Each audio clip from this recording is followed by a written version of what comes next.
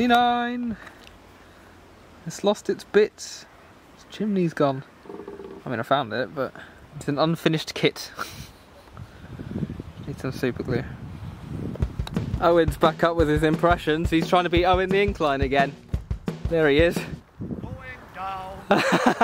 No, don't do it! So, we have come to Corfe Castle to scout out locations to film the new LSWR T3. Well, it's not the new one, but the newly steamed T3, which will be returning to traffic next week. Whilst Owen's been staying at mine anyway, we thought we'd go and see the U-boat, which is currently running today.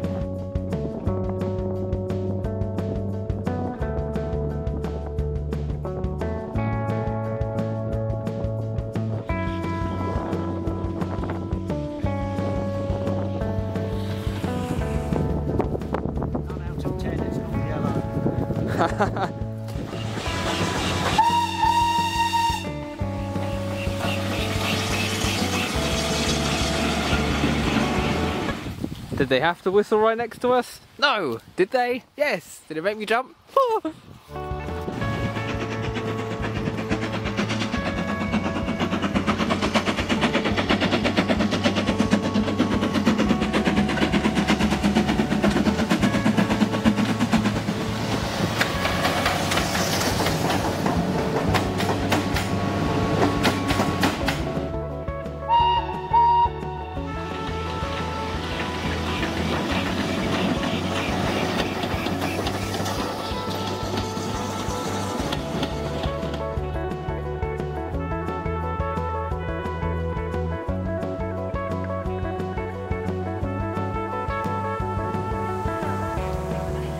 To the mine. It's not mine, but someone owned it at one point. Oh, I know that. It's Jack. Met him. Always concerns me when you walk on these floors, you can just see like daylight down below. It's like, don't realise you're raised up. Surprising that. Who'd have thought? They've got Dolgok here. What? That didn't happen. Is it really? Yeah, it's Dolgok. It's changed a lot though, hasn't it? The site just looks so different.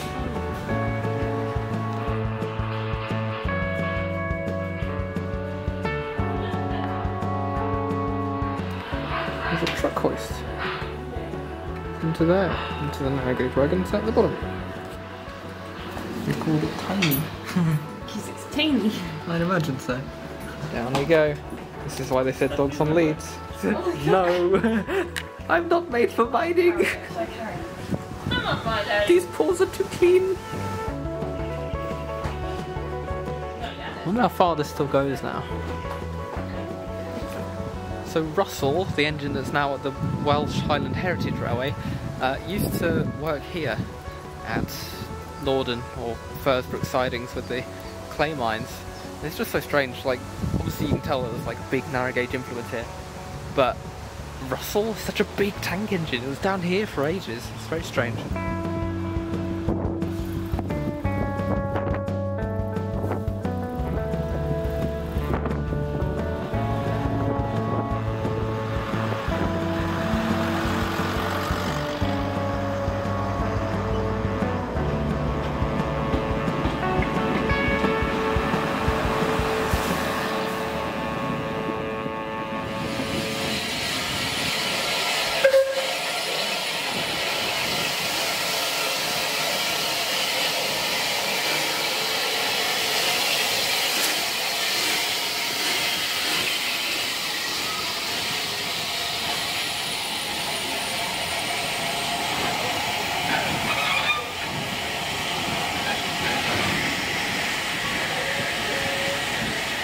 Something I love on old LSWR routes is they'll just paint over the other letters and just have it SR for Southern Railway. Train agrees. Who upset my man Harmon? Tiny little turntable. Oh no, we're in the wrong country. Quick, head somewhere else. Right. I go sailing. Do do do do.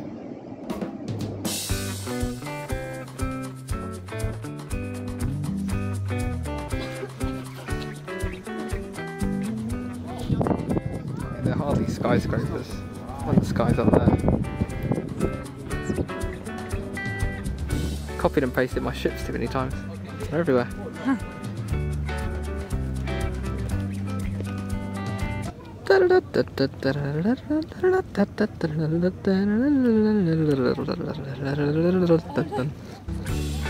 Oh no, my car.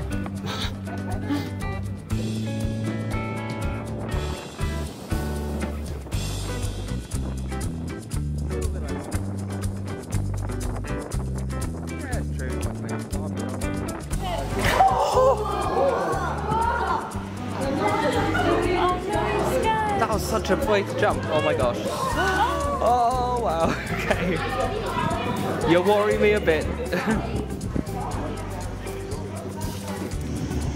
Not much railway things to film in Palma de Mallorca, but there's this one little bit of tram line down by the docks. That's the place to be. There you go, guide rail done. Hello, Portuguese train. What's your name? Interesting couplings. They're like partially screw link and partially not. I mean, they are screw link, but they look different. Oh, they got a handbrake like the Public Express. Just shut that then. I mean, shut. It didn't click. I don't like that. Okay.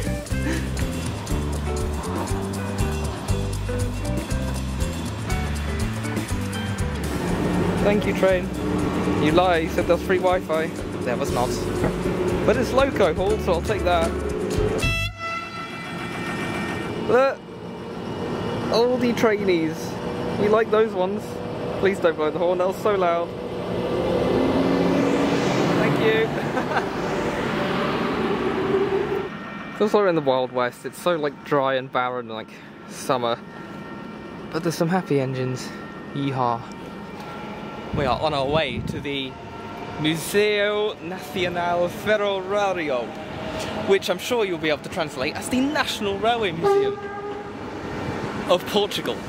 I'm very excited. I know nothing about Portuguese trains, so today is the day. I'm so glad we were able to make it here because don't really know Portuguese. Can just about passably speak Spanish, and we've been trying to do that today because we're like, well, it's next to it, isn't it? So maybe they'll know Spanish better than English, but it seems a lot of people know English anyway. We're like those typical tourists that, like, you know, we'll say something to them in Spanish or Portuguese and they'll just reply in straight up English, just knowing where we've come from. I'm sorry, we're not really good at accents. We're not really good at languages in England, are we? We made it to the museum. Whoa! I didn't cue that. That was by chance. We don't know why it's so dark. I can't see. Anyway, tip for anyone if you're wanting to come here. Come by train. You get a 50% discount on the tickets, apparently. Stevenson's Rocket. I know that one. That's not Stevenson. Ah, vapor. Steam. So many various tools. Ooh, I love that. Oh, it's a miniature boiler, but it's still huge. That's really fun. It's a naked steam engine. Don't look. Lilliput.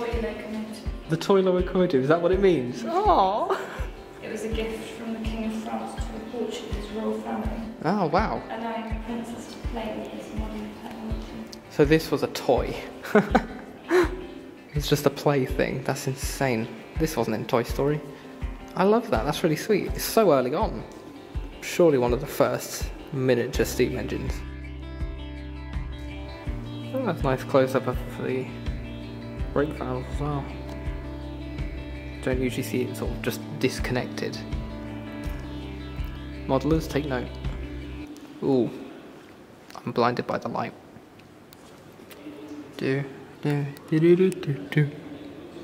Just one cornetta. I speak quietly in museums, so I don't want to offend anyone and ruin their experience by making cringy jokes. Hello, handsome. You are lovely. Wow. Number 1501. Oh, look at that. As I say, I don't know much about like Portuguese steam, but this is stylish. A lot of brass work to polish. My goodness. Wow, that is a lovely design. You're nice too, but not as glamorous. Sorry, Trevor's Portuguese cousin.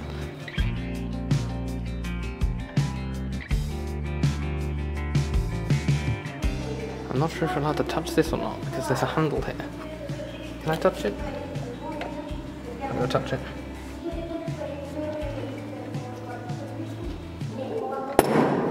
Oops, not gonna touch anymore. Oh goodness me, that looks like a monster. Here's our monster. This is our Tale of the Brave. It's a track lighting vehicle. You know, that makes sense. It does look like a glorified wet floor sign, but we like. Look at this wheel. This is different to anything I've seen before. Usually you have like a very straight axle and you have the bitty bits going off of that, but this one has got a curved axle and then they go in a rotation like that. Like imagine this going at speed, that centre bit. Whoa. Also these wheels are just huge in general. Wow, this huge roundhouse.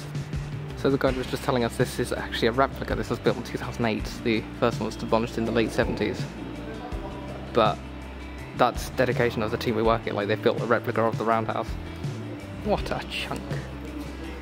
Ooh, look at that. Sorry, I'm nerding out a little bit. This might be the biggest tank engine I've ever seen. That's massive.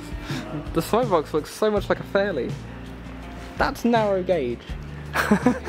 That's massive. Just got to take a moment to appreciate how they're all just lined up. This makes me quite happy. I've just realised I don't think they've got the same standard gauge as us. That explains a lot. They've got bigger tracks, so their engines are bigger.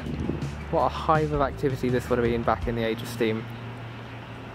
How loud it would have been. It's very much like a Tidmouth sheds scenario here, but like all the engines are so close together. But you know, preparing them in the morning, goodness me, must have been loud and very compact. And they've got a little pocket for the brake pipe. Oh, tiny, tiny, tiny, tiny buffers for this thing.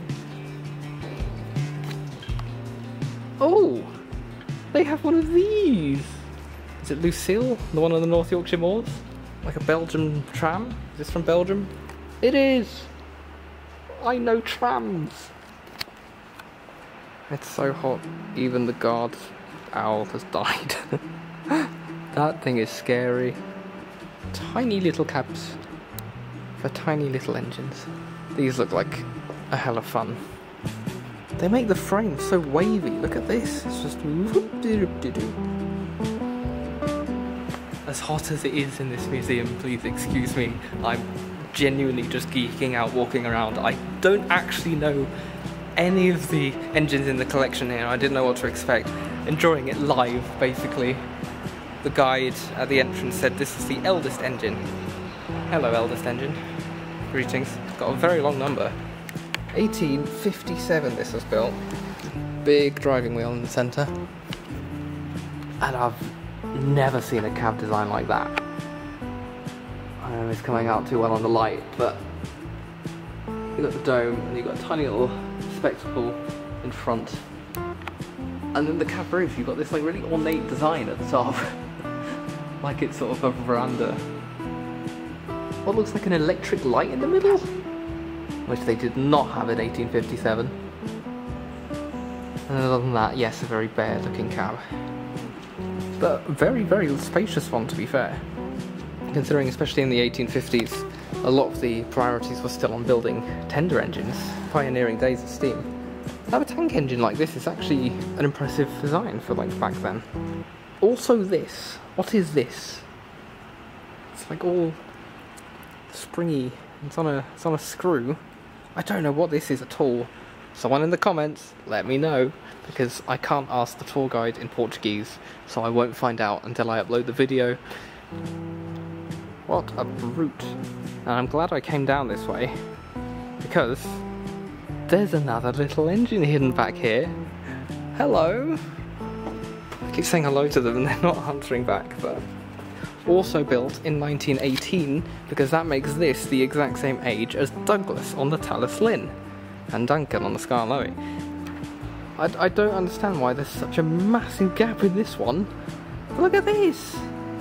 The boiler's up there, and then the frames are just hollow. Oh, here's another one of those wheels where it turns like that. I feel like they have another engine and it's currently missing. You could like have a whole bed just sitting on the front of the footplate there. There's so much room.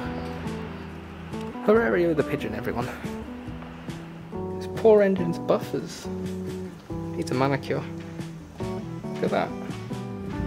It's Trapezzo! Oh, cute! Or Trapello? Is that an L or a Z? I read it as Z. Wow. A little bit. Oh, is it a little bit narrowed?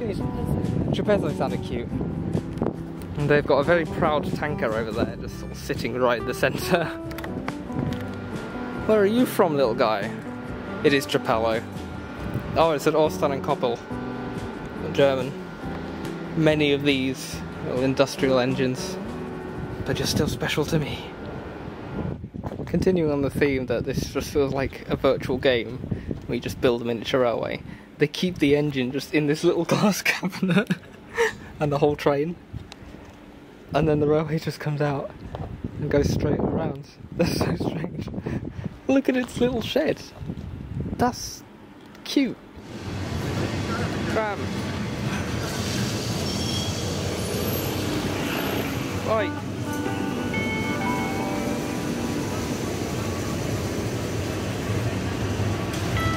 Oh, sharp corners.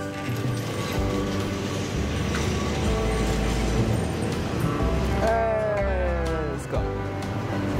There's a tuk-tuk instead.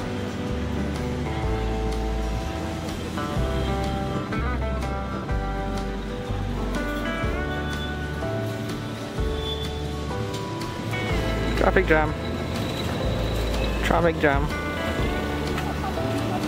They climb the hill so easily, they're like goats.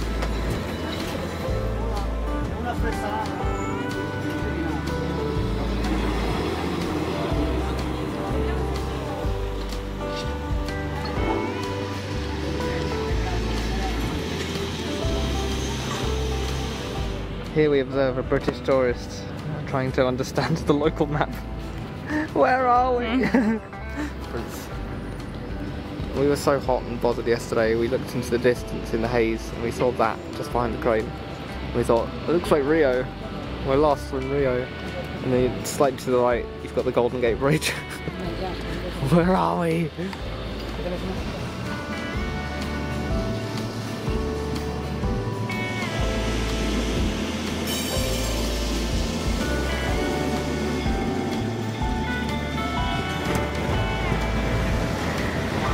Ding ding.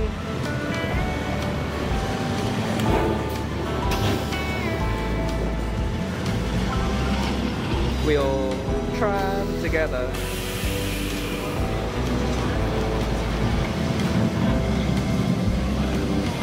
Whee!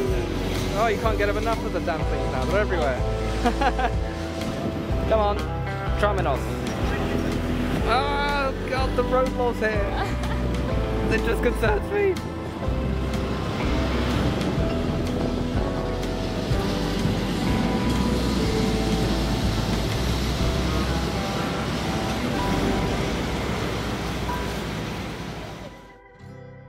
Hello my dear friends, if you've enjoyed this video wandering around trains in the south of England and the south of Portugal, then you might also like to know that there is a hugely extended cut of this video exclusive to my channel patrons. If you follow the link in the description, you can join and support the future videos that I make, and that's very nice of you if you choose to do so. If not, then just carry on. You do you. Many thanks to my brilliant channel patrons: Alex Goodman, GBH Train, D0280 Falcon, Sean Tempest, Random Thomas Fan, Ego, Dark White 73, and Andrew Diag.